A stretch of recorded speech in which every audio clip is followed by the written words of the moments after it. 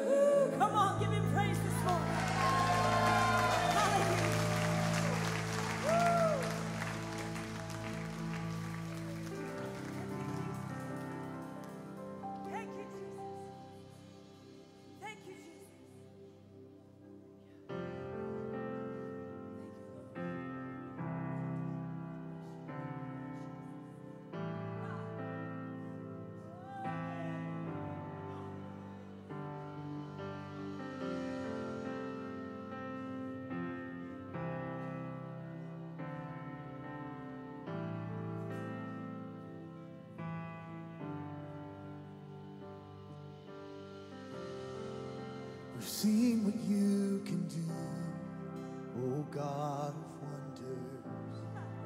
Your power has no end. The things you've done before, in greater measure, you will do again. 'Cause there's no prison wall you can't break through, no mountain you can't move. All things are possible. There's no broken body you can't raise, no soul that you can't save. All things are possible. The darkest night, you can light it up. You can light it up. God of revival, let hope arise. Death is overcome. You've already won. God of revival, you rose in victory, and now you're seated forever on the throne. So why should my heart fear what you've defeated? I will trust in you alone. There's no prison wall you can't break through, no mountain you can't move. All things are possible. Lord, there's no broken body you can't raise, no soul that you can't save. I know all things are possible. And the darkest night, you can light it up. You can light it up. You're the God of revival. Let hope arise. 'Cause death is overcome. You've already won. God of revival. You're the God of revival. You're the God of revival. You make dead things live again. What once was alive, buried in the grave now, you make it breathe again. You make it live again. You breathe new life again with your resurrection power. You breathe new life again with your resurrection power. You breathe new life again with your resurrection power.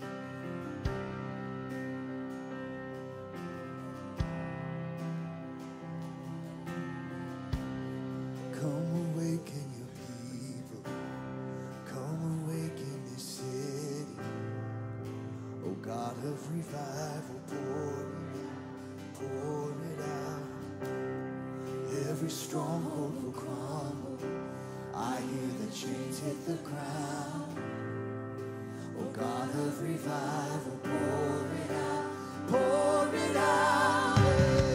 Come awaken your people. Awaken your city. Come awaken this city. God of revival. Oh God of revival, pour it out, pour it out. Every stronghold. Every stronghold will I fall. hear the chains. You're the God of revival. Pour it out, pour it out. Oh, the darkest night, you can light it up. Oh, God of revival, let hope arise. You've already won, Lord. Oh, God of revival,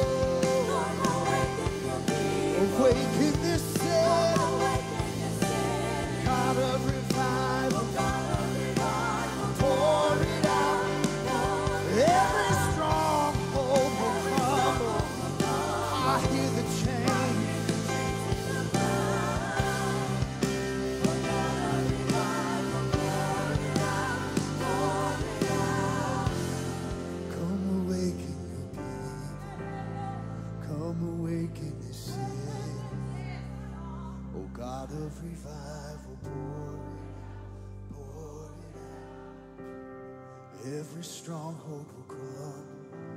I hear the chains hit the ground. God of revival, pour it out, pour it out.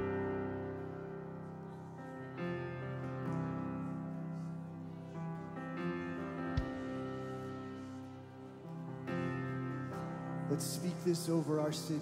Oh, dead man, come out of that grave.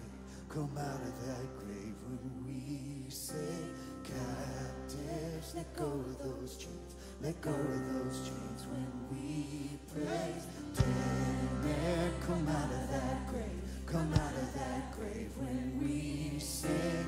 Captives, let go of those chains. Let go of those chains when we praise. Oh, dead man, come out of that grave. Come out of that grave when we sing. Captives, let go of those chains. Let go of those chains when we say, dead man, come out of that grave. Come out of that grave when we say, captives, let go of those chains. Let go of those chains. Oh, dead man, come out of that grave. Come out of that grave when we captives, let go of those chains. Let go of those chains. One more time. Dead man, come out of that grave. Captives, let go of those chains. Let go of those chains when we pray. Come awaken your people. Come awaken your city. Oh God of revival, pour it out. Every stronghold will crumble. I hear the chains hit the ground. Oh God of revival, pour it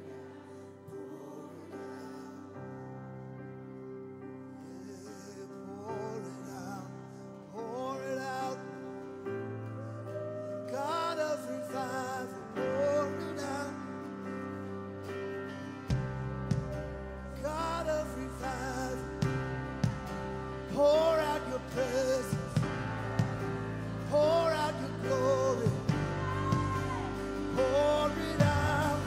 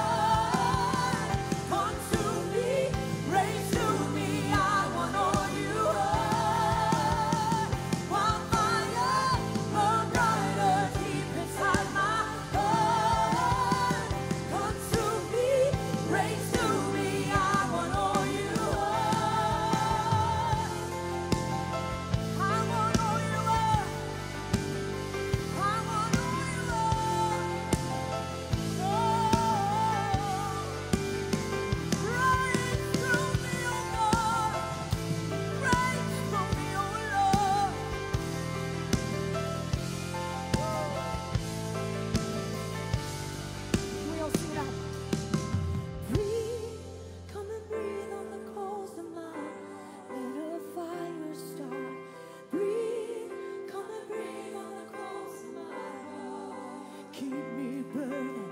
Breathe, come and breathe on the coals of my heart. Let a fire start. Breathe, come and breathe on the coals of my heart. Keep me burning. Oh, keep me burning. Yeah. Set me ablaze. Set me ablaze, set me ablaze with a single obsession. My eyes are on you. Set me ablaze with an endless passion.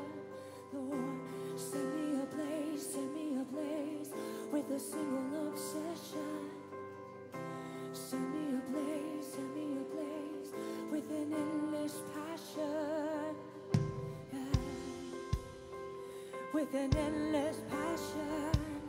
I want to burn for you, oh God. I want to burn for you.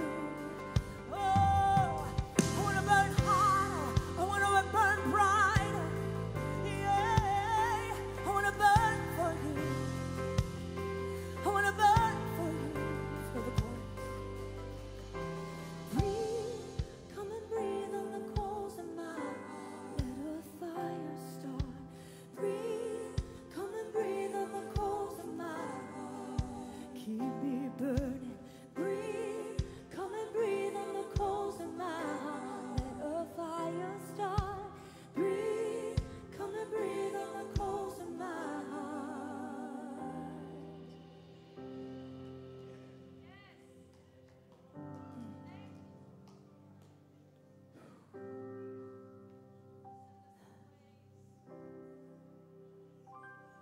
Set me ablaze. Burn away everything that's not of you. Set me ablaze with a holy flame.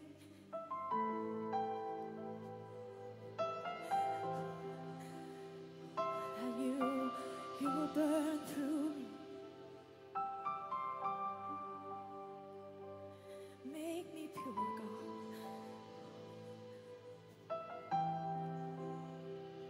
Refine this fire. You're my desire, God. I want to burn for you. I want to burn for you. You're the cause I stand for. You're the cause I live for. You're the cause I'll die for. The cause of Jesus Christ. Lord, it's you. Lord, it's you.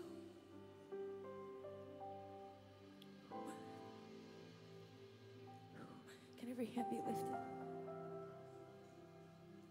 Would it be all right if we just began to set our hearts and our affections upon it? We trust you. We trust you. We trust you. You're coming back for a holy bride.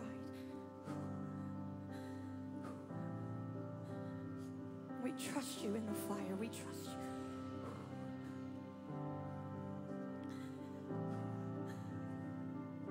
Oh, yeah, yeah, yeah, yeah, yeah.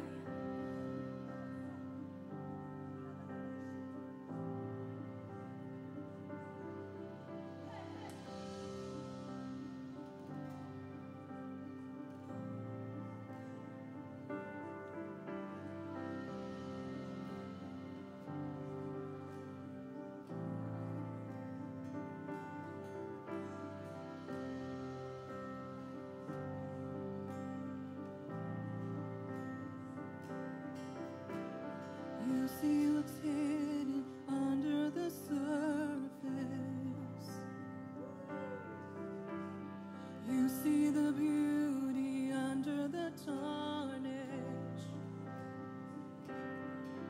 You will find in fire what you call gold.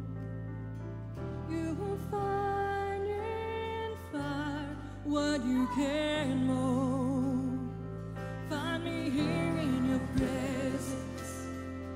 I'm not leaving the same. Let your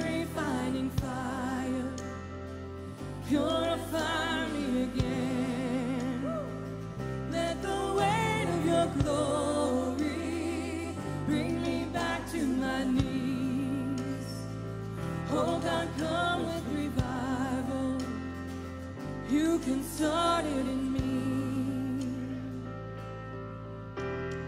You have a purpose, you see the outcome. You have intention, you're bringing freedom. You provide in fire what you call gold. You will find in fire what you can mold. Find me here in your presence. I'm not leaving the same. Let your refining fire purify me again. Let the weight of your glory bring me back to my knees. Oh God, come with revival. You can start it in me. You can start it in me.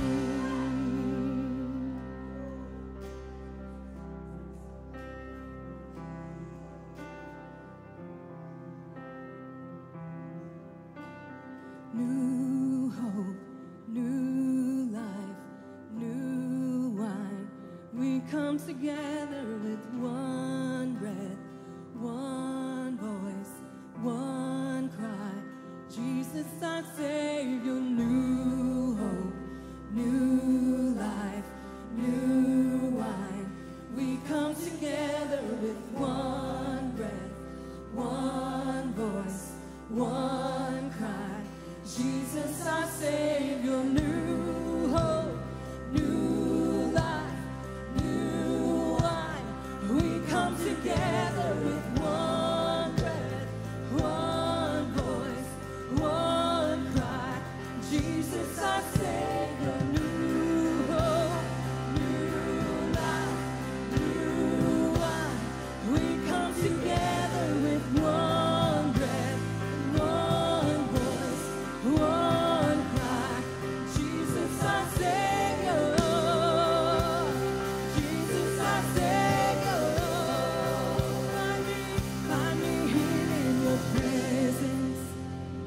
I'm not leaving the same. Let your refining fire purify me again. Let the weight of your glory bring me back to my knees. Oh God, come with revival. You can start it in me. Find me here in your presence. I'm not leaving the same. Let your refining fire purify me again. Let the weight of your glory bring me back to my knees. Oh God, come with revival. You can start it in me. Oh God, come with revival. You can start it in me.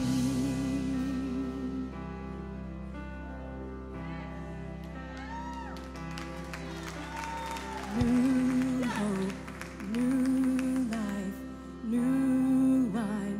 We come together with one breath, one voice, one cry. Jesus, our Savior, new hope, new life, new wine. We come together with one breath, one voice, one cry. Jesus, our Savior, new hope, new life, new wine. We come together with one breath, one voice, one cry. Jesus, our Savior, new hope, new life, new wine. We come together with one breath, one voice, one cry.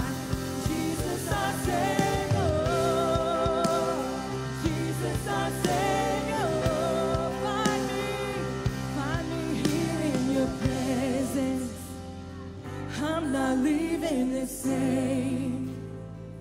Let your refining fire purify me again. Let the weight of your glory bring me back to my knees. Oh God, come with revival.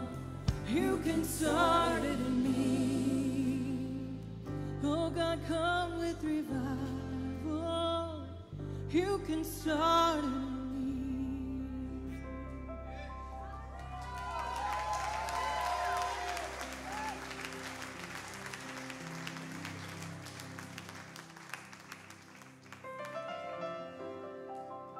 You can start it in me. You can start it in me.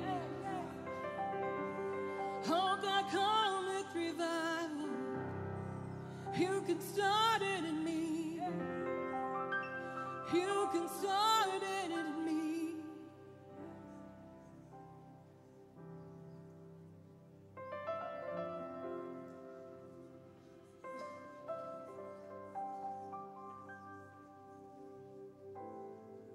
Hallelujah. Give a big old shout amen this morning. Hallelujah. Can I share something with you for just a moment? I sense some of you need a little encouragement today. Listen to this. I'm not a goldsmith, but I've learned a little something along the way talking to people a lot smarter than me. And this one guy was telling me about the purification process when it came to gold. And he talked about the melting point, Nicole. And he said, it's when gold reaches its melting point that the purification process begins to take place. Let me say that again. I said, this man, a lot smarter than me, said, when the purification process begins, it's when the gold reaches its melting stage.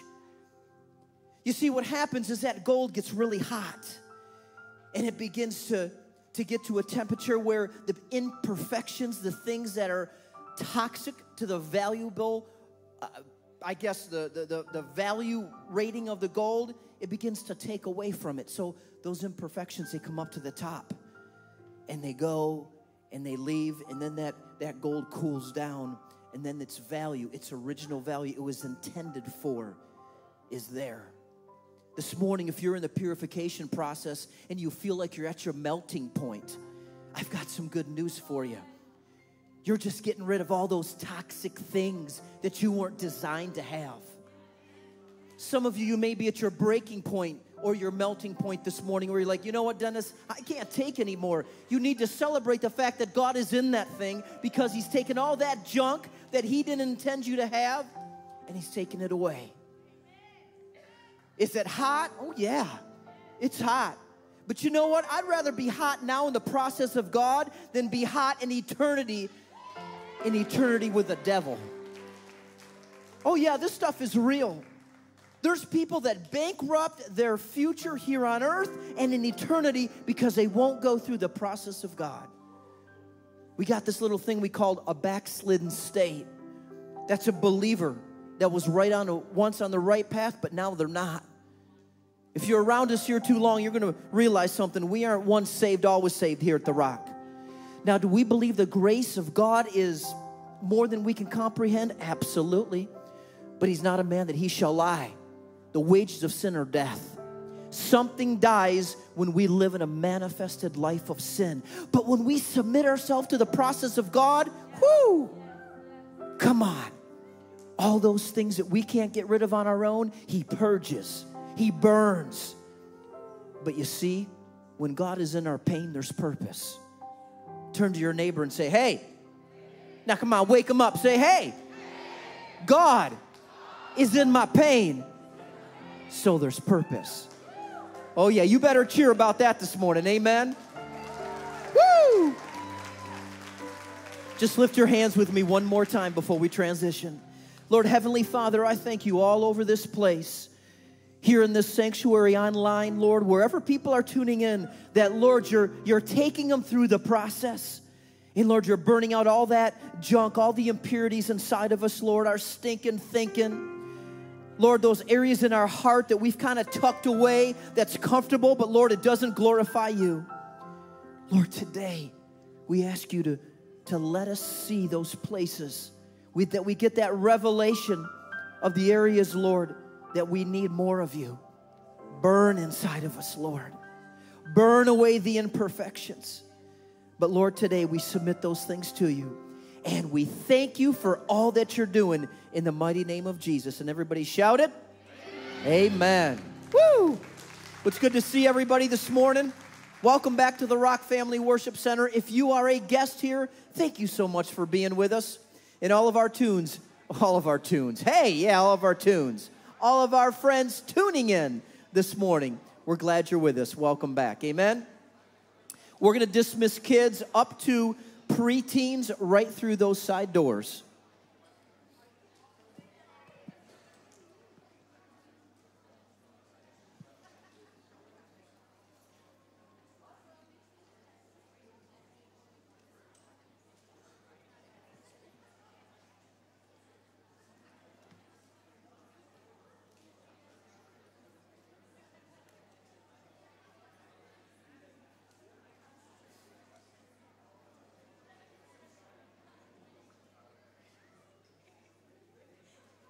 Amen. Well, how's everybody doing this morning? Ow! All right, that's not bad. That right there was like a West Virginia hillbilly praise the Lord. I like that. I like that. Well, it's good to see everybody. Now, listen, I know it's vacation season. It's been hot outside. We're kind of in the mode of, man, the kids may or may not be going back to school. What are we going to do? You need to put all that aside this morning and say, you know what? I'm tuning in. Say, I'm tuning in. What God has, yeah, keep it coming for me. All right, we're on the right track. Amen. Well, if you need an offering envelope this morning, raise your hands. One of our awesome, friendly, good-looking ushers will hook you up. Right, Tom? I'm talking about you. Hey, speaking of good-looking, we got a birthday boy in the house this morning. Where's Adam at? Adam working security? Yeah, well, if you happen to see Adam Wise, just wish him a big old happy birthday. He's old. He's like 34. Yeah. And by the way, just let's give our security team a big old warm welcome this morning. Amen. These guys are always working behind the scenes under the leadership of Pastor Greg, and we are so thankful for all that they do. They're out there doing their stuff to make sure that we can do our stuff in here and be safe. Amen. Appreciate you guys. Well, why don't you guys come up this morning? If you would like to give online, our information is behind me. You can give via texting. You can give online through our app on PushPay or our website. And I've been saying this for a while, but I want to prepare you because we change slow, right? We are changing the look of some things here coming up in the next month or so. I don't want to throw you off when you see something that's brand new. It's us, all right? We're going to be making some tweaks to the logo. We're going to be rebranding some things. We're going to be having a few new processes when it comes to online giving, but it's all to try to make things easier. And plus, well, we've had our look for a while. We're just going to change things up a little bit. Amen? So don't worry about that when you see it. It's still the Rock Parkersburg. Amen. Well, this morning, Lord, we just thank you for all that you're doing. What an awesome privilege it is to give to you. Lord, Heavenly Father, give us a revelation this morning what it is to build your kingdom, your house, with the resources that you have given us, Lord. Every penny, every opportunity, Lord, we give it back to you. We thank you for that in the mighty name of Jesus. And everybody shouted, Amen. Well, guys, pass the baskets. Few things to share with you. We are 1 week away. 1 week from today, we're going to be celebrating our 20th year anniversary right here in Parkersburg. Amen? Woo! Well, what does that mean? Well, for you, that means free lunch after service in the gymnasium. It's going to be great. I mean, we're putting out a full spread for the kiddos. We've got a bunch of inflatables and things. They're going to be just on that end of the property in the grass area that we have not paved yet. And we just want you to come. We're going to have a great service. We're going to have some great fellowship afterwards. And it's a time just to say, my gosh, look what the Lord has done. And just meet some people. And you know what? If you're new, maybe you've been here for 6 months. Maybe you've only been here a few hours. This morning is it. We would love to have you. Come be a part of that. So that's next Sunday. And also, ladies, I believe we have your next We Are meeting coming up, right? Pastor Karen's going to be coming and sharing from the Rock, Jackson, Ohio. It's going to be awesome. And that is when? September 12th. That's not that far away. That's just short of a month. So if you want to be a part of that, there's a Facebook sign up so you can register. It's free, but you can just let them know you're coming. And we would love to have all of our ladies in the house for that. And last, we have a bunch of sign-up sheets at the Welcome Center. And we are going to schedule things very soon for those sign-up sheets. We have a baby dedication, we have a membership Sunday, and then we have a water baptism. So stay tuned for that. We'll let you know when those are scheduled, but we'd love for you guys to be a part of those if you can. Amen? Well, are you ready for a good word today? Well, I am too. Let's welcome Pastor Dave. Come on up.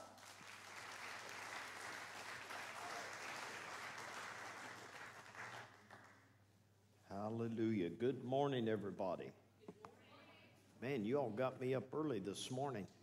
Either the worship team was sleepy, you were sleepy, or Dennis was short-winded. I don't know what it was. Or maybe one of all three. Y'all were kind of lethargic this morning. Amen. You're not going to be that way now, are you? I mean, your favorite preacher's up here. Hopefully. One of them anyway, right? One of them. Hallelujah. Well, this morning we're going to do part 2 of the blood covenant. The blood covenant. And last week we got into this, and we, of course, our foundational scripture for this is in Revelation chapter 12. We found out that they overcame him, that would be the devil, by the blood of the Lamb, the word of their testimony, and they did not love their lives even unto death. Amen. And we're in a process of trying to convert people into losing their life to gain their life eternal. We got a lot of people wanting to hold on to life on planet Earth. We got a lot of people wanting to say, well, can't I have my cake and eat it too? Can I have the world and Jesus? No. Sorry. You got to pick. You got to choose a master. Jesus told us, choose you this day, who will you serve? And today, because the American gospel has been, I believe, or let me say it this way, the gospel of Jesus Christ has been misrepresented a lot in America and really around the world. It's not just America. I mean, it's Europe. It's all over. But we've seen a different commitment in the people of God in this present generation than we saw in earlier generations. In the time of Jesus, when you accepted him as Lord and Savior, that meant you lived for him, and good chance was you'd die for him or be imprisoned for him. But people were willing to give it all. And one reason they were willing to give it all is because they knew the stakes. But in about 1975, 1980, there was a shift in the preaching of the gospel in America. Preachers stopped talking about eternal judgment. Preachers stopped talking about hell and the lake of fire. Preachers stopped talking about people going to these places. In fact, I've been now full-time pastor for 34 years. And in that 34 years, I've never stopped preaching on the judgment of God as well as the mercy of God. But a lot of people have stopped preaching on the judgment of God. Because of that, there's not much of a fear of the Lord in our culture. I say it this way, church today is about like a Disney movie where all dogs go to heaven. But that's not what the Bible says. So what we're doing in this series is we're reminding you, or maybe teaching you for the first time, what it means to be in a blood covenant with God. And last week, if you weren't here, I encourage you to go back online and watch it, because I'm not going to re-preach it all again. Although I could, because you probably forgot 80% of what I said. Amen. I could preach the same thing I preached last week, and a lot of people would say, that's good. And I'm like, yeah, but we said that last week. Oh, I didn't remember that. And that's just the way humans learn. That's not wrong. It's just how we learn. We learn by repetition. We learn things that way. And sometimes God will just illuminate one thing. The Holy Spirit will bring one thing up in our spirit. So last week we talked about the blood covenant in history.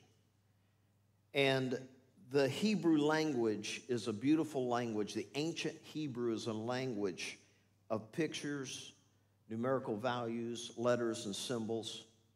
And God designs everything for a purpose. When we get to the end of our lives and we go through our life review with God, we'll find out everything that happened to us had a reason. We don't always see it when we're in the middle of it. In fact, you could probably go back 10 years, visit very difficult times in your life, and 10 years forward, you now understand the reason what happened, why it happened. Now, there may be some mysteries you never understand until you stand before God and He gives you the full review. But for most of us, we've had those times where I don't understand. And then fast forward 5 years, oh, I know exactly why that happened. Amen. God was dealing with me like Pastor Dennis was saying earlier. When we're in a meltdown, we don't realize God's just trying to bring the toxic things to the surface so He can clear them out. There's stuff in us we don't know what's in us. We see a lot of believers who are all strong in faith until a tribulation occurs, and they have a meltdown, and we find out your faith was so shallow it couldn't even bring you through a small test. So we looked at the words in the Hebrew for the word covenant. Jesus said, this is my blood in this new covenant. And the Hebrew word covenant is barit, and it's made up of 3 syllables, if you will, bar, e, and tav. Bar, e, and tav. And it literally means this. When God, and also it's also the same word that is the word create. Covenant and create. So the very words of God are made up of this. When He says covenant, He's saying, this is my pure, capable Son, cut and sacrificed for you. That's what the word. So clear back before man had ever sinned, God had already put all this into play. And so when we look at these things, we went through Genesis and we looked at the ancient covenants, the Abrahamic covenant, and a lot of those things. And today we're going to go now and pick up in the New Testament. We're going to go back and see how this is laid out. Hebrews chapter 9, verse 1. We're going to start there. Hebrews chapter 9, verse 1. Then indeed, even the first covenant had ordinances of divine service and earthly sanctuary. For the tabernacle was prepared, the first part, in which was the lampstand, the table, the showbread, which is called the sanctuary, and behind the second veil, the part of the tabernacle, which was called the holiest of all. And I don't have time to teach on the tabernacle this morning, but you can go and do a little study yourself if you've never studied it. But the tabernacle was laid out into the entrance, which was the outer court. And then you came into what we call the holy place. And that's where he's talking about now, where the lampstand was and the table. And then you cross through the veil into the Holy of Holies. Now,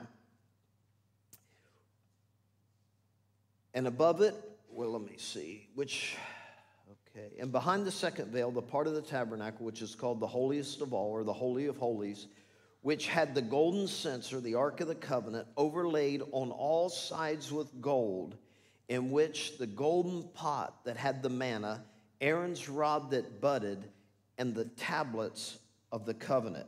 And above it were cherubim of glory overshadowing the mercy seat. Of these things we cannot speak now in detail, which is what I just said. Now, when these things had thus been prepared, the priests always went into the first part of the tabernacle, performing the services. But in the second part, the high priest went alone once a year, not without blood, which he offered for himself and for the people's sins committed in ignorance, and the Holy Spirit indicating this, that the way into the holiest of all was not yet made manifest while the first tabernacle was still standing. It was symbolic for the present time in which both gifts and sacrifices are offered, which cannot make him who performed the service perfect in regard to conscience, concerned only with foods and drinks and various washings and fleshly ordinances imposed until the time of Reformation. So under this old covenant, this old blood covenant, the priest only one time a year on this Day of Atonement would come in, and he would bring pure blood from an animal that had been killed and sacrificed. And he would bring that blood in. First of all, he had to pay for his own sins. And he would put it on the mercy seat of the Ark of the Covenant, and that would give them 1 year's forgiveness of sins. Not only for him, but for the sins of the people, even the sins committed in ignorance, presumptuous sins. So this blood offering happened once a year, but the very fact that the priest had to offer it for himself and that the priest had to come every year, we learn here that this is showing that it was not complete. It was not fulfilled. It was temporary. So now we see in verse 11, the new covenant begins. But Christ came as a high priest of the good things to come, with greater and a more perfect tabernacle, not made with hands, that is, not of this creation, not with the blood of goats and calves, but with his own blood. He entered the most holy place once and for all, having obtained eternal redemption. Now we see here that when Moses was commanded to build this tabernacle in the wilderness, which was this tent that we're talking about, over and over Moses was told, see to it that you make it according to the pattern. Because the scripture teaches that just as Moses made this tabernacle on earth, it was made according to a pattern that was actually in heaven. So we had the earthly tabernacle, and the process of worship was happening there. But in truth, there's a heavenly tabernacle, and the blood of animals could never go through to the heavenly tabernacle. So just as the high priest came and put his blood on the mercy seat, in the same way, Jesus, and we talked about last week when Mary came at the tomb and she tried to embrace him, he said, don't cling to me yet, because I've not yet ascended to my Father and your Father, to my God and your God. He had not yet carried the blood to the heavenly tabernacle and put on the eternal mercy seat. You remember there was a group of people in Israel, I'm trying to remember the name of the king that was ruling then, but they had recovered the Ark of the Covenant. And at one time, they wanted to make sure that the Philistines who had had the covenant, they wanted to make sure, I think it was Ekron, but they wanted to make sure the Philistines who had had the covenant, wanted to make sure they hadn't stolen anything out of it, which was inside the rod that budded, the table of law, and the manna. They wanted to make sure it wasn't taken. They took the mercy seat off. And God was so angered because they looked on the law without the blood that 50,000 people died. Judgment started that quick. You look on the law without blood and you're dead. That's how serious this covenant is with God. You can't come before him without blood. Your sin has to be paid for by blood. And if you don't have that deep inside you, you will look at the blood as a common thing. And last week we looked at how serious an offense it was that we were never allowed to eat anything with blood in it. All meat had to be drained of blood before we were allowed to eat it. And that goes through today. Why? Because God said the life of the flesh is in the blood, and he would never allow the blood to be a common thing. The blood is so important to God, guys. And we've got to have it just as important to us. Because every time I knowingly move into an act of sin, I know that I am offending Jesus' blood that he purchased my innocence with. I don't want to ever look at that blood. And I don't, it's one thing. And I did this little illustration a while back, maybe a year or two ago. I brought up a little child. And I stood him in front of you. And I said, now you're about to be tempted. You're about to be tempted. And you know this temptation is wrong and you know it's sin, but man, it's just too good to pass up. And then you're probably going to fall in this temptation and, you'll repent when it's over, I said, but what would happen if I brought one of your children up here? And I said, now, the minute you say yes to the sin, I'm going to shoot your child in the head and kill him or her. Go ahead and sin, but your child dies. Would sin take on a different meaning? You think you'd have, people say, I just can't stop. You think you could stop? You think you could stop if you knew your child was going to die if you did it? We've got to have that kind of an attitude toward the blood of Christ. An innocent man died. Without his blood, you have no hope.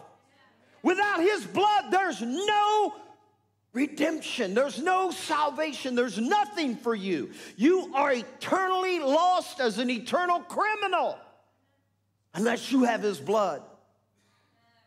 And so every time we knowingly and willingly move into an area of sin, the blood is crying, don't do it. I died so you don't have to do this anymore. And that's how we got to look at it. The blood still speaks. You can't go in without blood on you.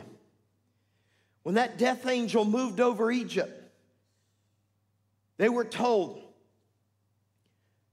it's called the Passover because the death angel passed over the homes of those who put the blood on their doorposts and on the lintel of their door. They put the blood of a sacrificed lamb, a lamb without spot and blemish. And then they had to cook the lamb, and they were told to eat the lamb with bitter herbs. And they had to eat every part of the lamb. Not one part was allowed to be disposed of.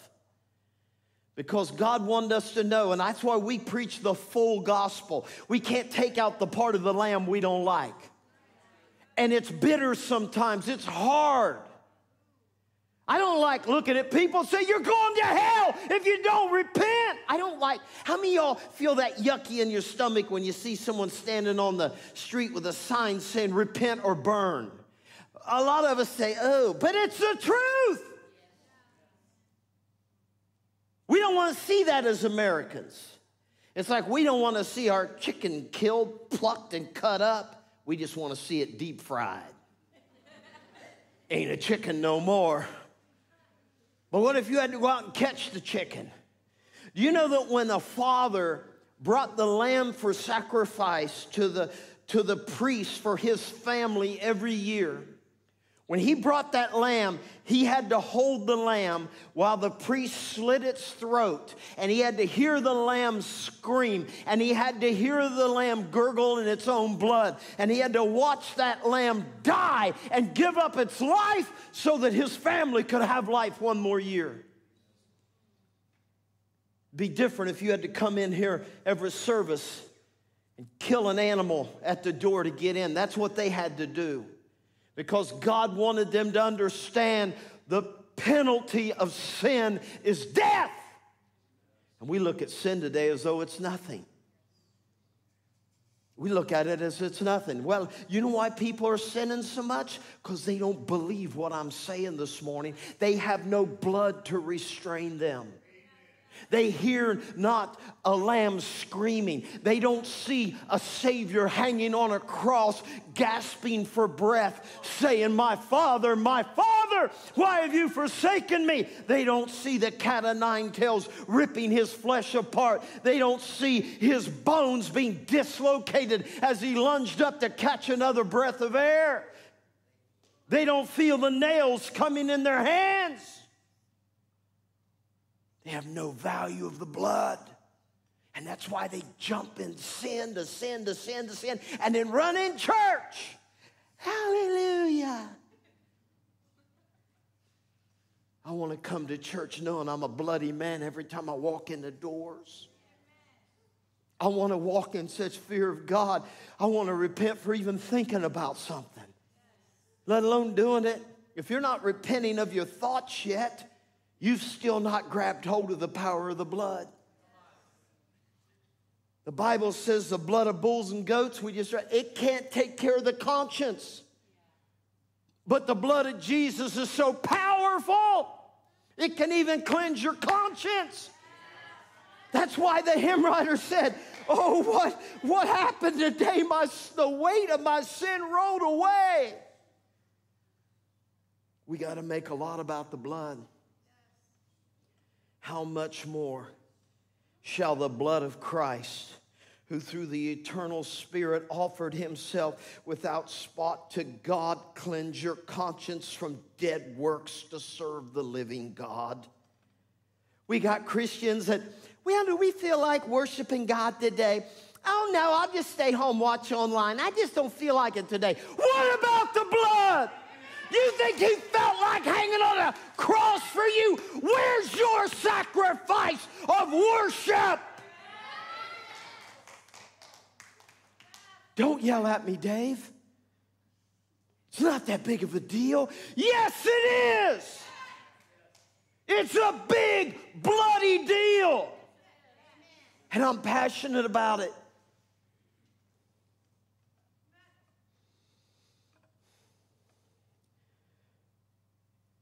For this reason, he's the mediator of a new covenant by means of death. For the redemption of the transgressions under the first covenant, that those who are called may receive the promise of eternal inheritance. For where there is a testament, there must also be a necessity of the death of the testator. A will is not in force until the person dies. When we say the last will and testament, the new covenant, the new testament, our inheritance became ours, but Jesus had to die for that to happen. Man, I just want to be able to convince you before you yield, before you become another lazy Christian, before you become another lethargic worshiper, before you just absolutely look at the blood of Christ as a common thing. I want you to walk in knowing every day, but for the blood of Christ, I'm a dead man.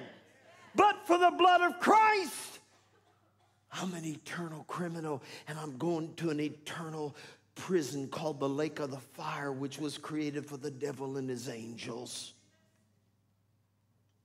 God is not who you serve in convenience. He's not a God that you serve in convenience.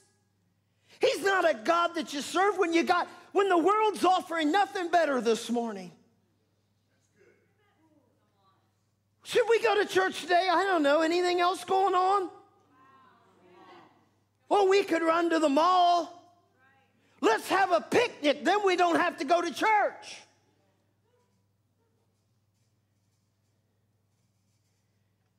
I remember a precious lady I pastored 25 years ago, and she had the appearance of one that loved God, and she was always missing church. And I asked her one day, I said, why are you always missing church?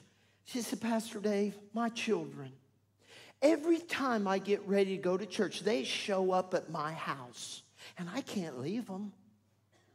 I looked at her and I said, your children are your idols, Mama. Your children are your idols. You need to tell your children, your dad and I are going to church. Now, you're welcome to come with us. We'll be back in 2 hours, and then you can come see us. But don't you dare show up at my house again when you know your dad and I are going to worship the living God and to honor the blood that was shed for our sins. How dare you dishonor our covenant with God by showing up when you know it's time for us to go worship God. That's what you tell your little idol worshiping children. Mom and Dad, don't put your children ahead of God. Don't you ever put your children ahead of God. So you're being tough today. Yeah, I am. Because someone died for you. Act like it. Walk around here and act like someone died for you.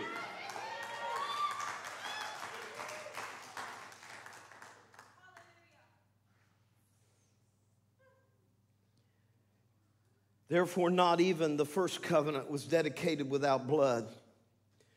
For when Moses had spoken every precept to all the people according to the law, he took the blood of calves and goats with water, scarlet wool, and hyssop, and sprinkled both on the book itself and all the people, saying, the blood of the covenant which God has commanded you. Then likewise he sprinkled with blood both the tabernacle and the vessels of the ministry. And according to the law, almost all things are purified with blood. Without shedding of blood, there is no remission. Without shedding of, everything's purified with blood. Your worship is purified with blood. Your living holy is purified with blood. Your witness is purified with blood. Your whole life is to be purified with blood. So every time you put your hand, or you let your feet take you somewhere, or you let your mouth speak of something, you ought to ask, is this purified by blood? Is where we're going, or about what we're about to do, or where we're about to stay, or what we're about to say, is it purified with blood? Or are we calling the blood of Christ a common thing? Our service has to be purified with blood, even in the house of God. You know how we dishonor the God? You know how we dishonor the blood? Oh, I got to do this today in church. Oh, I got to do this today in church. You dishonored the blood. You dishonored the blood. The Bible says everything you do, whether in word or deed, you do it as unto the Lord. That means you do it with blood. You serve as if your service is paid for in blood. I want to preach like a bloody man. I want to preach through the filter of the blood. Backsliders hate this kind of message. They're like, you're making me feel yucky inside. You are yucky inside. That's why you need the blood. But when you got a pure conscience, you can endure hard preaching, I'll tell you that. But when your conscience is defiled because you've dishonored the blood, you feel yucky when a preacher gets strong. Come on, somebody.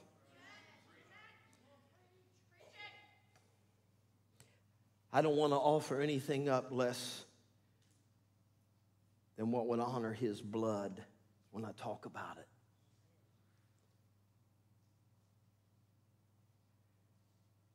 Therefore, it was necessary that the copies of these things should be purified.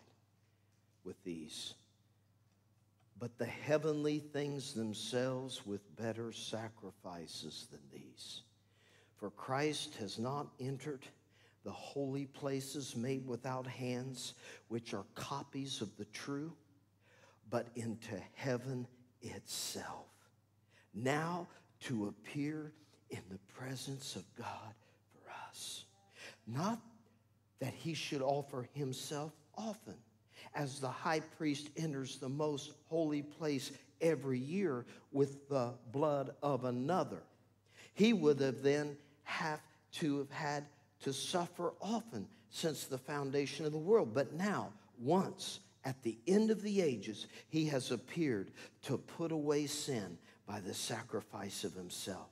And as it is appointed for men to die once, but after this the judgment, so Christ was offered once to bear the sins of many. To those who wait eagerly for him, he will appear a second time, apart from sin, for salvation. Jesus walked into heaven. The Bible just said it. For you, for I. And he came with blood. He carried your name in his blood. And he said, this blood makes them clean. And our Father said, I accept your sacrifice, and I will release them from judgment. Now we got to honor that blood with everything that's within us. And we can't ever forget, he had to die because of our sin. That's why the Bible says very clearly, how can you continue in sin? How can you just continue in sin? I can't. Why? Because the blood still speaks. The blood still speaks. Matthew 26:26. Let's look at this again. As they were eating, Jesus took the bread, blessed and broke it, gave it to the disciples, saying, take, eat. This is my body. Then he took the cup, and he gave thanks, and he extended that cup to them. He extended that cup to them, saying, drink from it, all of you. I want to come in every day saying, I drank from the blood today. I want to wake up tomorrow morning saying, I'm a bloody man. I drink from the blood today. Every time someone starts to do something and you feel that old man rising up inside you, take a drink from the blood. And remember, Jesus died. The next time you want to hate, the next time you want to be embittered, the next time you want to fail in a temptation, just stop and say, I take a drink. See him offering his blood again. Drink it. Drink all of it. It's for the remission of sins. And then he said this, but I say to you, I will not drink of this vine from now on until the day when I drink it new with you in my Father's kingdom. Now, let's take another look from a different angle at the blood covenant. See, everything God did has to do with blood. Do you know, women, that when God designed you to reproduce, God designed you. Now, God had to have a perfect blood to offer as a sacrifice. We just read, animal blood wouldn't do it. All men's blood was tainted. So when God decided, before he created us, he decided and put this plan in place because he knew what we were going to do. But he knew to have a free will agent as his sons and daughters there was always the risk of free will. How many of y'all have felt maybe, especially you younger people, when you see the mess this world is in right now, you've had that concern about, should we even bring children into this world? Come on. I had it when before my babies were born, because back then we were facing Y2K, we thought Jesus was coming then. And I remember thinking, do I want to bring in children that will have to face the Antichrist? Would it be better just not to have? There's always a risk with children. You don't know what they're going to do. And as they develop and grow, the last thing you want is a child that breaks your heart. But God has a whole world of children that broke his heart. And so God made a way. Now, he knew we were apt to fail. So when he created woman, he designed her body that she could bring forth other humans. And in this system he designed for her, he put a barrier. And it's very complex from what I've read about it. Dr. Barb here could probably explain it better than I can, but it's a very complex blood barrier. The blood of a mother never, ever intermingles with the child that she carries. The child in the uterus, there is a transmission of oxygen and food and waste without the blood ever mingling. And there's a bunch of these like filters in the placenta and the uterus that cause this division, because God knew in the future, once man sinned, he would have to be able to bring himself into flesh with pure blood.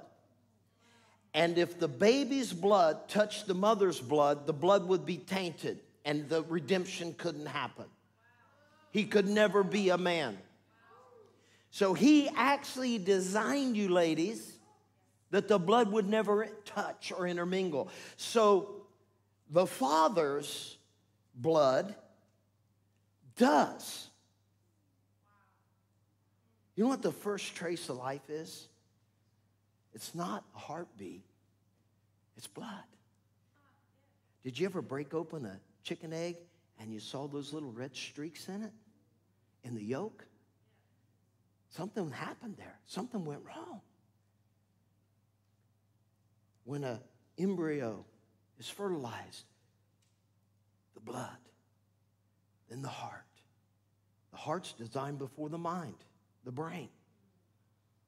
So God designed it all this way. So now he takes this virgin who has an egg without mama's blood, and he says, that which is of you shall be of the Holy Ghost. God put an eternal, immortal, pure seed of himself to cause that fertilization that become Jesus Christ. Man's blood never touched it. So the blood of Christ was pure. That's why only he, without a virgin birth, there could be no redemption.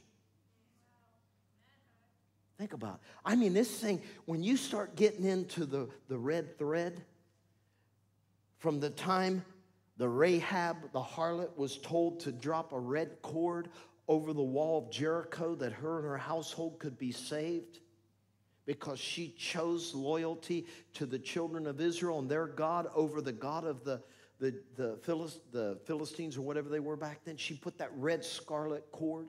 Everywhere you see blood, you see the picture of our salvation. Everywhere. So Jesus goes through this ritual at the Last Supper. And he speaks about things all through the Gospels that if you don't understand what I'm going to tell you next, you miss the story. I remember when we learned this stuff back in Bible college, and I need to preach it more because I just forget that most people don't know this. But you know, when you get common knowledge of something, you just kind of assume everyone else knows it, but they don't. Okay. If you want to understand this blood thing a little deeper, let's talk about a wedding. Let's talk about marriage. If you were Hebrew, you would know a lot of what I'm going to say right now if you'd been schooled in the Hebrew rituals of the ceremony of marriage. So here's how a marriage worked, and I'm going to just skim through it. There are deeper details, but I don't have time for it today. All right. So a man wanted to marry a woman. So he would talk to his father and then talk to her father, and they would meet at the city gates with the elders of the city where legislation, where laws were passed, where government established in a community. As they met together, they would have a contract or an agreement drew up. It was a negotiated contract, and the young man, his father, would offer the father of the bride a dowry. And it was an agreed upon payment for the bride. She had to be purchased. Not that she was owned, but she had to be bought with a price. Okay? Now, in the agreement, once they come down to a conclusion of the father of the bride would say, yes, I accept the payment for my bride, my daughter, for your bride. I accept the payment. The father accepts the payment for the bride. The contract or the covenant, which would be blood, had to be negotiated. So if they came to an agreement, the groom would take a cup of wine, which is symbolic of what? Blood, just like our little grape juice cups, symbolic of blood. And he would drink of the cup. And after hearing all the negotiations, and the negotiations included things like this: will my daughter be allowed to own property, or will she not be allowed to own property? Also included in the dowry was money that would be kept by the father of the bride in case the husband was killed in battle or even divorced her, that when she returned back to her father, he would have money to take care of her and possibly her children. That was all negotiated into the contract. Rights. And so once they agreed, and the bride had heard all this, she heard it all, then the groom would take the cup of wine with two hands and he would extend it to her. She had her choice at this point. Even though marriages seemed to be prearranged, there was the free will of the bride. Once she had heard everything, once the fathers had agreed with the groom, it was still her choice whether to enter the covenant or not. Now, if she took the cup, she would drink it. At that moment, she was betrothed, which legally meant she was married. Okay? She was married. By all legal, from that moment forward, there had to be a bill of divorcement if they broke up, because they were legally espoused. Now, once she drank of the cup, the groom would drink of the cup, and then he would hold up the cup and he would say, I will not drink from this cup again until she is with me in my father's house. And he would take the cup back to his father's house, and there he would hide it, and he would not drink from that cup again until the ceremony of marriage was completed. Then the bride had the job of preparing her and the bridesmaids' wedding garments. And so she would spend the next, it was approximately a 1-year engagement. She would spend the next year going from town to town, collecting valuable fabrics. And she and her mother and her bridesmaids would begin to sew the wedding garments for the wedding party. And each person invited to the wedding was given a special garment. It was a very costly, lengthy process. You know what it is, going and getting fitted and going back and getting fitted again, and then the bridesmaids all complaining because you chose the most expensive dress in the shop. I had 3 daughters. You know how many weddings they've been in? They could have made a movie with my daughters, you know. Always a bridesmaid, never a bride, that whole thing, you know. And if you got cute kids, I'm sorry. Because they're going to be walking up the aisle bearing rings and dropping flower petals at every wedding in the church because they're cute. If you've got photogenic kids, you're done, right?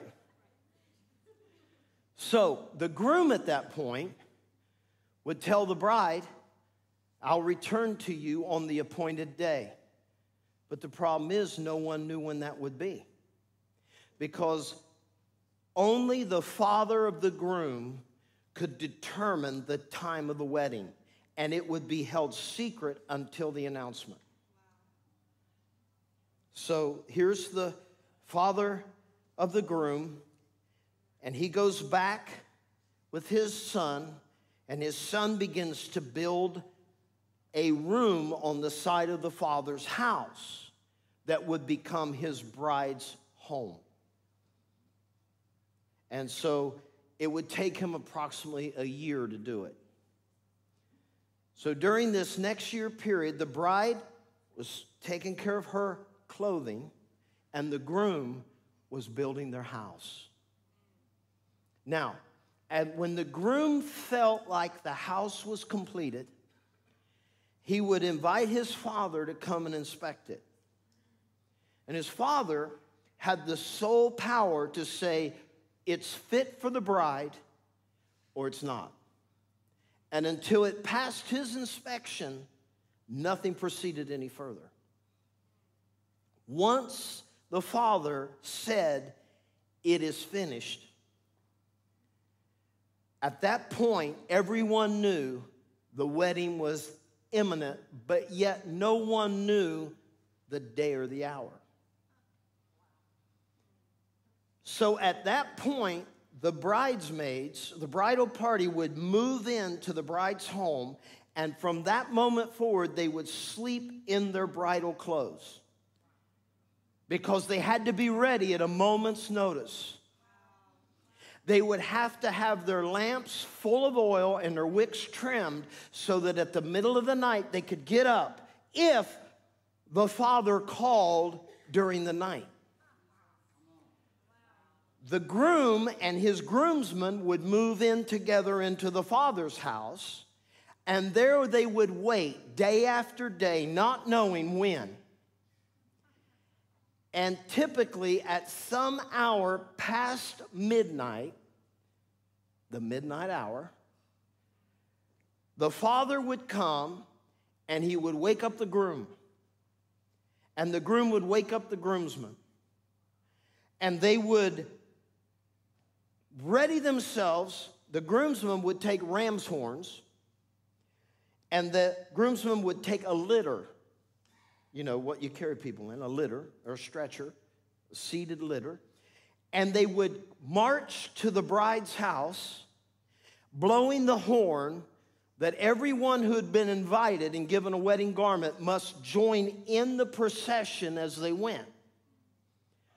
When they reached the bride's house, the groom would take the bride, sweep her up, set her on the litter, and she would be lifted up. And she would be carried in the air. It was called in tradition the flying of the bride. She would be carried in the air to the house of the groom that he had prepared for her. Along the way, anyone that didn't awaken or wasn't prepared, didn't have their garment on, was left behind. And everyone that came along this process the father would stand at the door, and the father would welcome the wedding party into the house. As soon as the last member of the procession entered, he closed the door and sealed it and said, no one else may enter for 7 days. Then the bride and the bridegroom would go into the bridal chamber to consummate the marriage while the best man stood at the door and guarded. When the consummation was complete, the groom would come forth with linen that had blood on it to, number one, prove that his spouse was a virgin, and number two, to show that he had consummated the marriage. And so blood was shed and pain. So in man, we have the doctrine of circumcision, which is blood, cut, and pain. And in women, we have the breaking of the hymen, which is blood, cut, and pain. And that is the blood covenant of marriage. And for 7 days was the wedding supper and the wedding feast. And for 7 days, that's all they did was eat, and I'm sure the bride and the groom snuck away every once in a while to practice. They were practicing how to have children. So now when we look at that picture, we see so many things. Now, every Galilean, as Jesus was standing on the hillsides telling stories, and as Jesus extended the cup to his disciples and said, this is the cup of the new covenant in my blood, drink it, and I won't drink of this cup again until I bring you to my Father's house. See, they knew what he was saying, because they all went to weddings. Jesus' first miracle was at a wedding that he and his family had been invited to, remember? You had to be invited to a wedding. You couldn't be a wedding crasher in Hebrew. In the Hebrew culture, wedding crashers got rocked, literally. All right. Now let's go to Matthew 22, verse 1. Jesus answered and spoke to them again by parables and said, the kingdom of heaven is like a certain king who arranged a marriage for his son. And he sent out his servants to call those who were invited to the wedding, and they were not willing to come. You know what? Ooh. Not everyone's invited. You know what privilege it is to be invited? Whew. And again he sent out other servants, saying, tell those who are invited, see, I've prepared my dinner.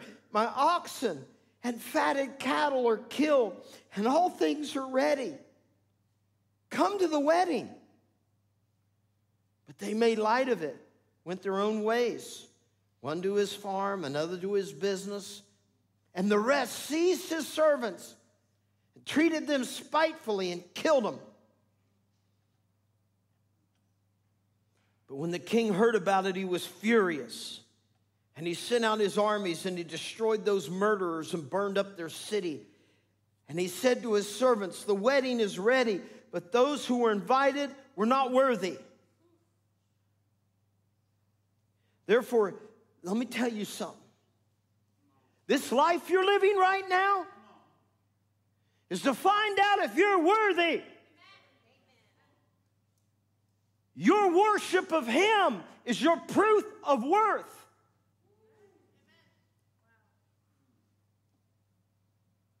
Don't take that invitation lightly. Don't take it lightly. When we have no fear of God, we've taken the invitation lightly. Oh, I can go to a wedding anytime I want. Oh, you think so? So the servants went out into the highways. Or he said, therefore the wedding is ready, but those who were invited were not worthy. Therefore go into the highways, and as many as you find, invite to the wedding. So those servants went out into the highways and gathered together all whom they'd found, both bad and good. Folks, this is a picture of God inviting his children of Israel, and they didn't want to come, so he went to America. He went to Europe. He went to Turkey. He went to India. He went to South America. Strangers, to the covenants we were called. Gentiles we were called. Because all the sons, the natural sons of Abraham, weren't that interested in coming. Oh, they'd been to weddings before.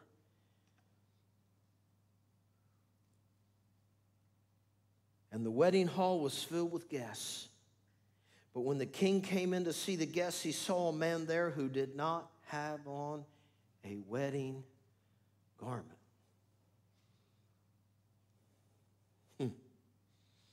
So he said to him, friend, how did you come in here without a wedding garment?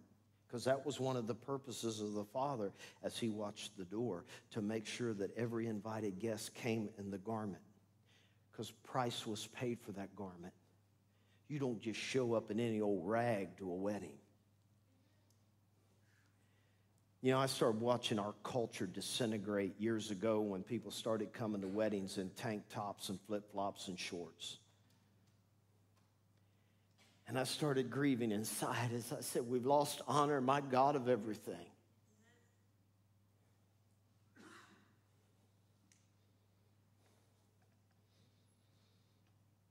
And he was speechless. And the king said to the servants, bind him hand and foot and take him away and cast him into outer darkness where there'll be weeping and gnashing of teeth. Look, many are called. And this is where we got to recognize, just because you were called doesn't yet mean you were chosen. I wrestled with this verse for years when I got saved. When I started preparing for ministry, God, what does that mean? What does that mean? And as I matured in Christ, he showed me very clearly the invitation's been given. But there's so many that don't take that invitation seriously. The chosen are the ones who get the wedding garment. Their robes are washed white in the blood of the Lamb. Their lamps are full of oil. And their wicks are trimmed. And they're sleeping in the house. And they're ready. They're ready at the sound of a trump. At the sound of the horn. They're ready to fly.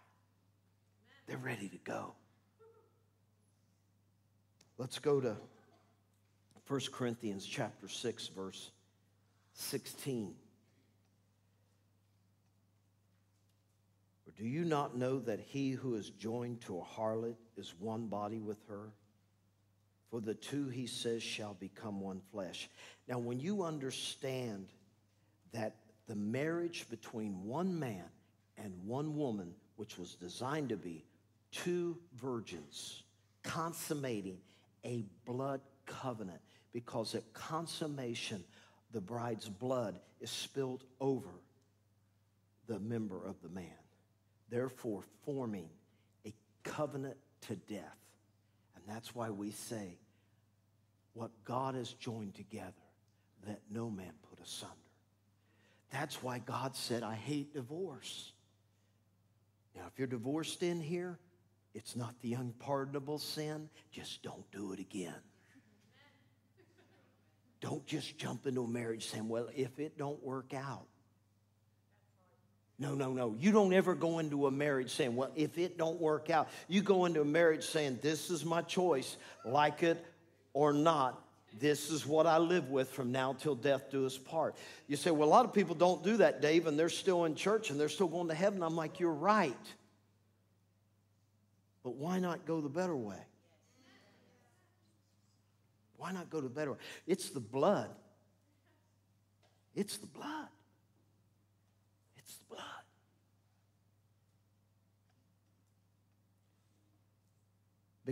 He who is joined to the Lord is one spirit with him. Every sin that a man does is outside of his body.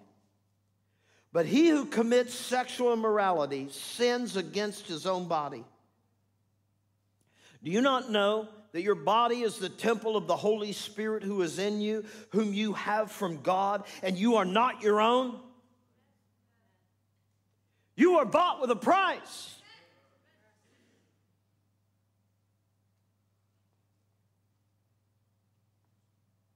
I'm just free to be me. No, you're not. You sold your soul to Almighty God after he redeemed your soul from the devil. It was still you who said, I'll take the cup. Here's what you don't understand. Every month when we do communion in here, and we take the cup and we take the bread, what we're doing is remembering the day we said yes to our groom as his bride. We're just remembering. You know how you get out your wedding pictures? Oh, remember that? Man, look how skinny you used to be. Oh, snap. Might as well put your wedding dress on eBay because it ain't going to fit no more. I'm just kidding. I had to lighten you up a little bit. She said, we're going to have to find a smaller man for them tucks. Amen. Because you got old furniture disease. Your chest done fell down in your drawers. Amen. You.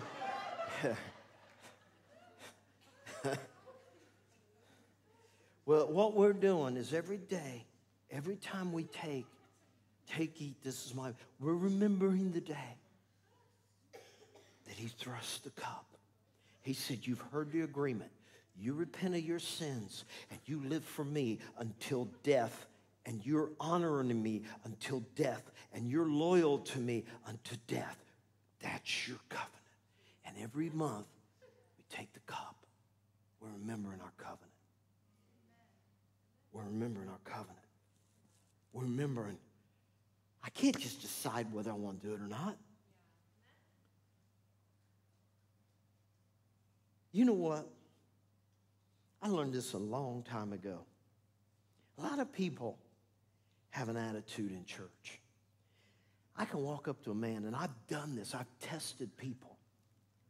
And I've said, what would you do if the woman of your dreams came up to you and said, I'm yours now? And you know how many men I've had look at me and go, I don't know. I said, no, you just told me what you'd do. Because that decision was made when you took the cup. What if you walked up to a lady and you said, that knuckle-dragging husband of yours, that Neanderthal with clothes on? What if the man of your dreams came and said, leave that bum, and I will take care of you as a queen for the rest of your life? What would you do? And if she says, man, well, I'd like to think that I wouldn't. No, you already answered. You're not a covenant person. You're a convenient person. This ain't a covenant of convenience. This isn't a covenant of what this will do until something better comes along. You know what Christianity has been melted down to in America? Life enhancement. We even try to witness to people. You know, you're having a bad time, huh? Well, come to Jesus. He'll make it better. That ain't witnessing. You know what we say to them? You think it's bad now. Wait till you go to the devil's hell. Wait till you cast into the lake of fire, you dirty, rotten worm. Well, you've hurt my self-esteem. That's the problem. You have too much self-esteem. You don't understand you're worthless. And unless you get bought by blood, you'll always be worthless. And unless you can offer the blood. So many people say, why should you go to heaven? How many people actually say because of the blood? Not very many. Go out there and try it. Just go out there this week and walk up people you work with and you say, hey, can I ask you a random question? They say, yes. Say, if you died and you were at heaven's gate and an angel asked you, why should I let you in? And you, even people who call themselves Christians, look at what they say. Most of them will say, well, I'm a good person. No, you're not. There's none good but God. I cringed when I heard Joel Osteen make the statement, 99.9% of the people you know are really good people with good hearts. They've just made a few mistakes. I'm like, what Bible are you reading? Why do you want to sit there and tell sinners they're not? That's why they have no honor of the blood. They don't think they need blood. Because in their mind, I'm a good person. Why? Because I've done more good than bad. But the Bible refutes that whole argument and says if you've broken one jot or tittle of the law, you're guilty of the whole law. That means if you lied, you're an adulterer and a murderer. It means if you stole a paper clip, you're a drunkard and a thief. You're guilty of all of it if you've broken one point. And that's why we can just say, if you ask me, how you getting in? I'm going to say the blood. Or I might answer this way, the gift of righteousness, which is appropriated by the blood. You can't have a gift of righteousness without shedding of blood. There's no remission. We just read that.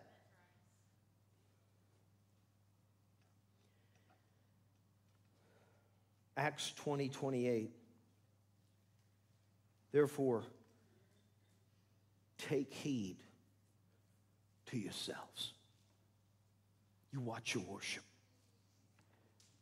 You watch your worship. You watch what you sell out next Sunday's worship for.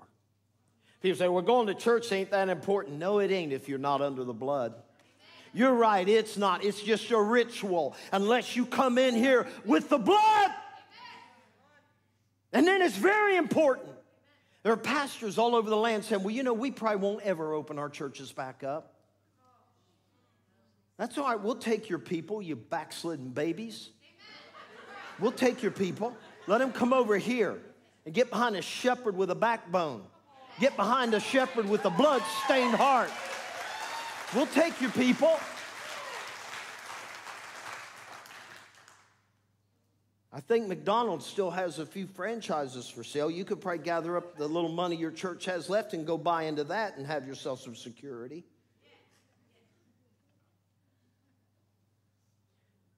I don't want to reduce Jesus' blood to takeout. This ain't takeout church. There's a difference between committing yourself to sit down and eat a meal and getting takeout.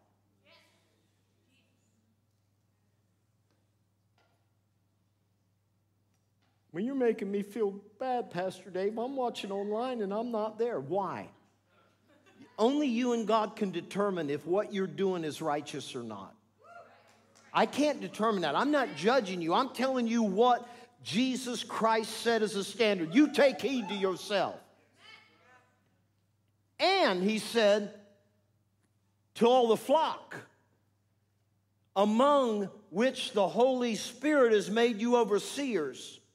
You preachers that are scared to have church, you better take heed to yourselves. This video will make it to some of you.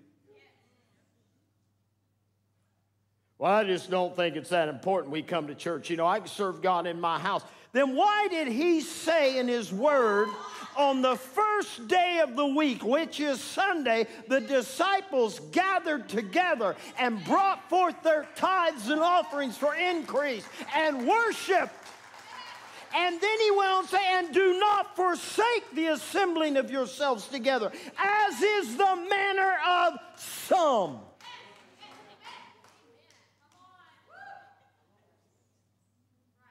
Peter Pan's preaching down the street if you don't like this.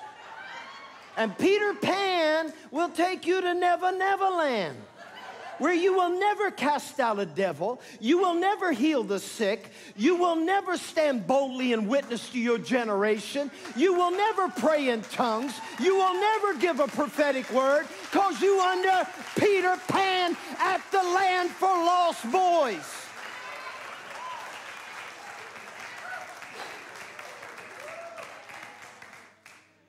You shouldn't talk about other preachers. Why? Jesus did. Scribes, Pharisees, hypocrites. Hypocrites.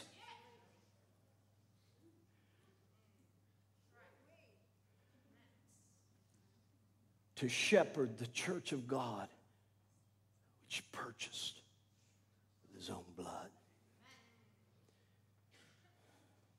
You know, we're very graceful in this church. Even though it's hard preaching, you know me. I don't think you'll find a more forgiving, graceful man anywhere on the planet. And if you do, I'm going to be like him. If you find someone that's more forgiving and more graceful and more willing to restore and to love and to forgive than me, then point him to me, because I want to learn from him, and then I'm going to become like him, and then there won't be no more like that.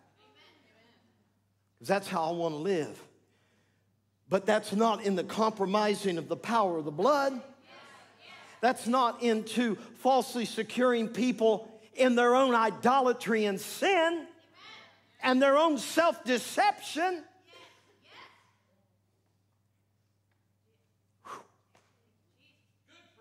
Thank you, sir.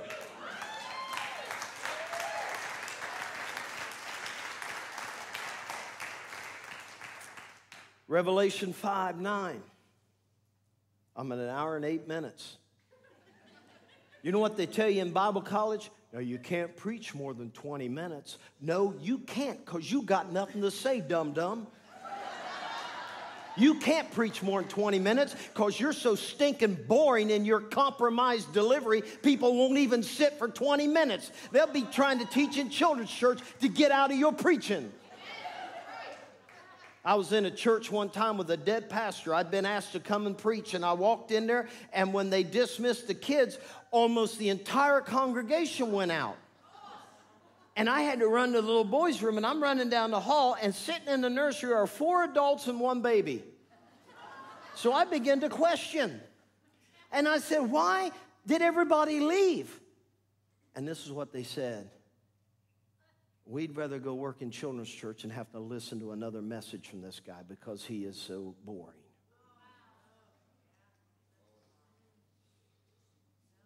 You know what they ought to take with the preachers that can't hold a congregation for more than 20 minutes? They ought to call them what they really are, deacons. And they ought to demote the deacons back into helping someone that has the gifting to teach the Bible build a great church. But instead, they become deacon-possessed churches. They gather up a few wounded saints and call themselves a church. There's no government. There's no power. There's no accountability. Anyway, Revelation 5:9. And they sang a song, a new song, saying, you are worthy to take the scroll and open its seals, for you were slain and have redeemed us to God by your blood out of every tribe and tongue and people and nation. And you've made us kings and priests to our God, and we shall reign on earth. Well, my message is at least getting to Chicago, because I just got a message from Chicago. Good preaching this morning. Thank you. Because all the wimp pastors in Chicago aren't having church.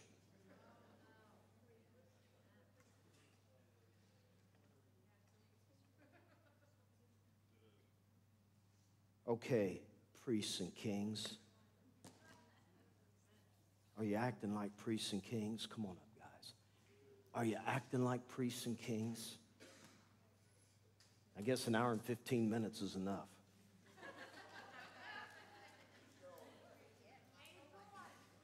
But I know 80% of you would stay here with me to 3 o'clock, and that's why I love you. And that's why you love me. But I'm not going to do that just to prove that.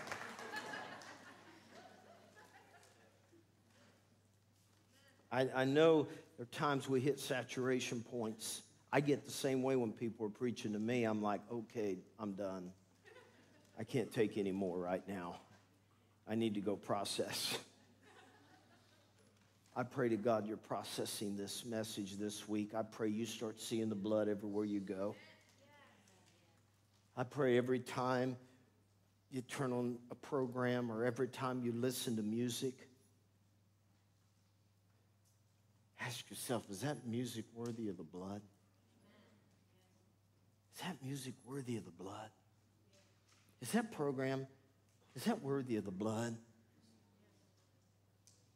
Yeah, but I'm bored. I'd rather be bored than to dishonor the blood. Americans are bored because of where we are as a nation. That's where we are as a nation.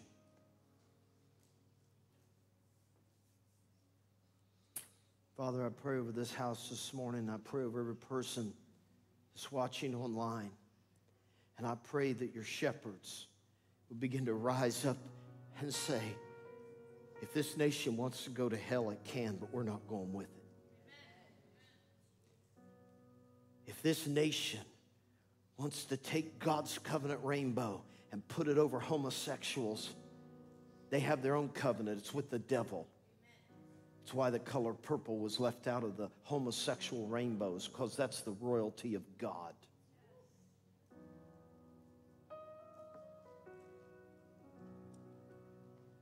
If you want to sell the blood for what so-called social justice, which is mostly just a lie, and a reason for a bunch of rebels to become anarchists that want to destroy your freedom to worship God. Because that's the end game. That's the end game of this thing. Marxism, you got to remember, it's rooted in what is called atheism. No belief in God. And the only way we can really get this nation turned around to the way the anarchists want it, the socialists, the communists, the Marxists, the only way we can do it is just shut the church up. And we got gagged pastors all over this nation doing their little 10-minute thing online that nobody's watching. There's a big article out 2 weeks ago that said the millennials have stopped attending online church. Within 10 weeks of COVID-19 church shutdown, 45% of people had stopped watching their church online. 45% within 10 weeks. Now we're up to, what, 5 months? And so the latest ad is millennials are no longer attending online church because it ain't real.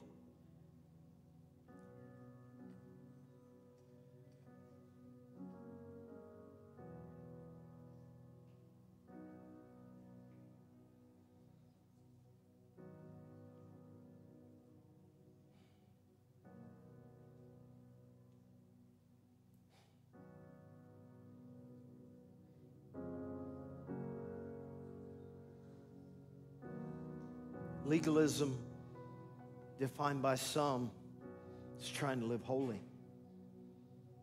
Trying to live holy, defined by others like me, is honoring the blood that I was bought with and not counting it a common thing. I'm not going to count the blood a common thing. As we stand together and we transition this service, I pray that every person in this room receives by revelation, Holy Spirit, you're so more than enough. We don't need this world. We need you. We don't need the pleasures this world offers.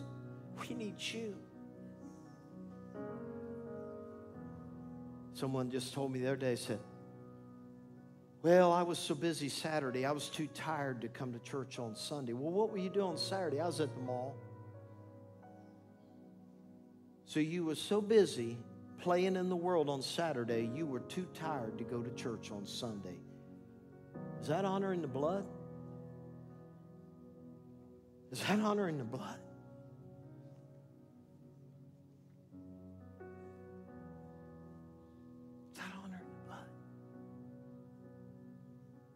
It's not honoring the blood.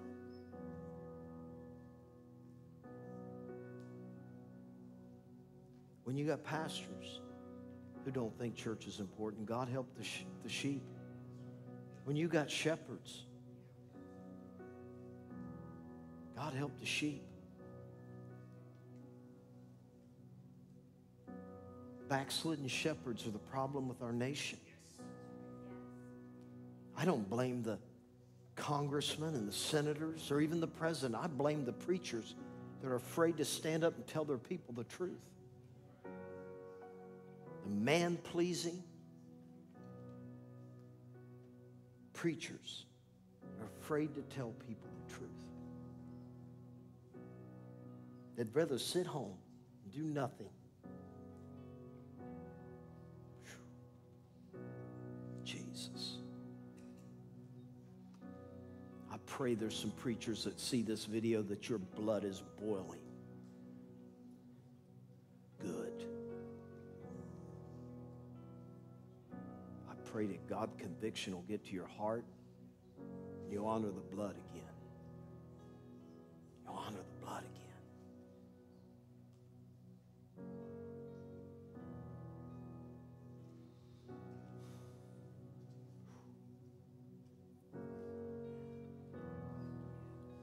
Your blood speaks a better word than all the empty claims I've heard upon this earth. It speaks righteousness for me. It stands in my defense. Jesus, it's your blood.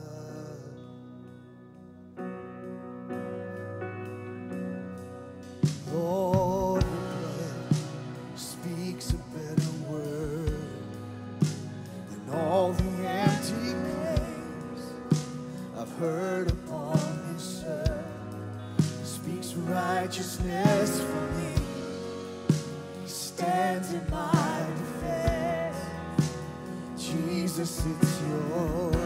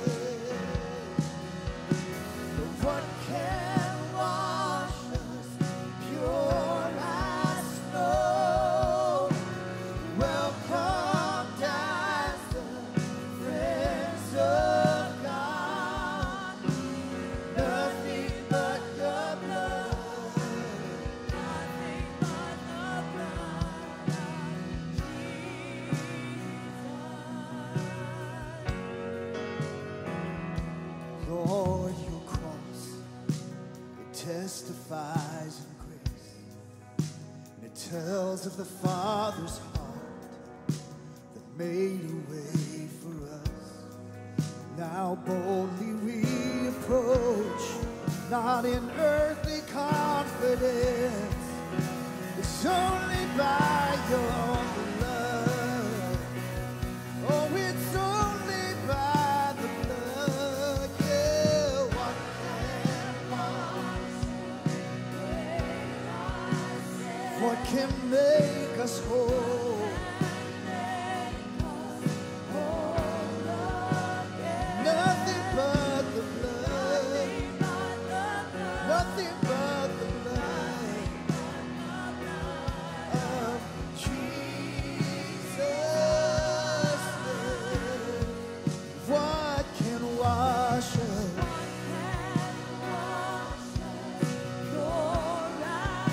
You're welcomed as your friend.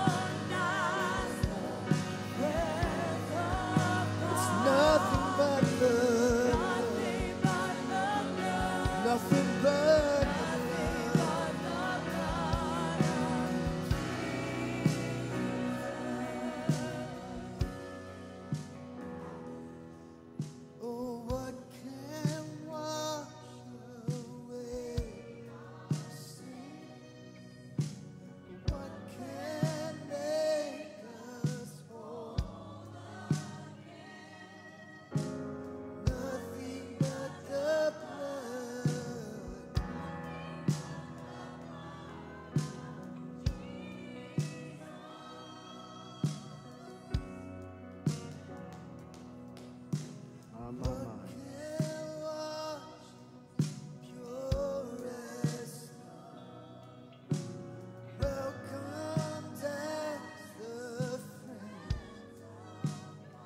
Nothing but the blood, nothing but your blood.